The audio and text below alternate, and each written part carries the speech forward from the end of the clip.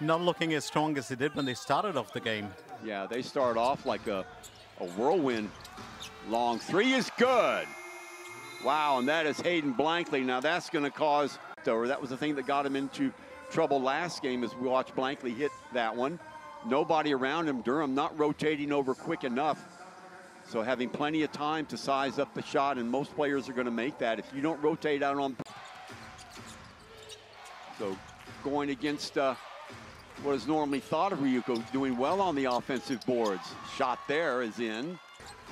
Might see a bit from him as well. Lin, Blankley, catch and shoot, yes! No hesitation. Oh, there's that ball rotation we talked about. Already squared up when he received it, no hesitation at all. Law, looking for numbers, a little bit standing around. Active hands in the lane. Ryukyu's got to do better than that on the offensive end. Couple of screens. Lin looking downstairs, nothing there. Good defense, having to hoist up a shot and somehow going in. Wow. Anigwe gets blocked by Durham. Great timing by Durham. Ball in the hands of Blankley. What hustle by Blankley. Going downhill now.